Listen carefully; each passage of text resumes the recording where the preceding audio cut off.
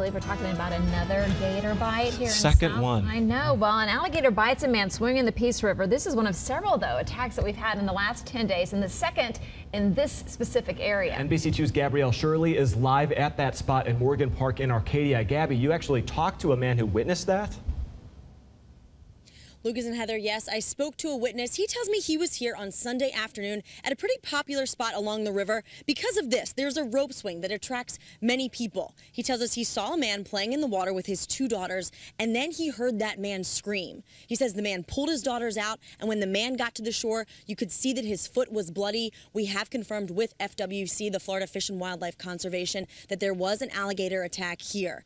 Now, that happened again on Sunday afternoon. Florida Fish and Wildlife got word of this attack from hospital staff. The man went to DeSoto Memorial Hospital. Now, at this point in time, we're working to learn the name of that victim and his condition. But as for that witness, he tells us it was a very alarming scene.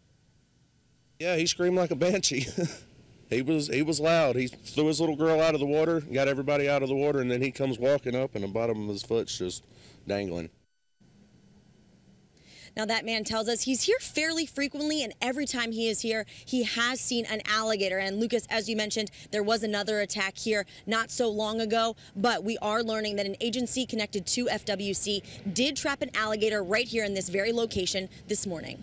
I'm reporting live here in Arcadia. Gabrielle Shirley, NBC2. All right, Gabrielle.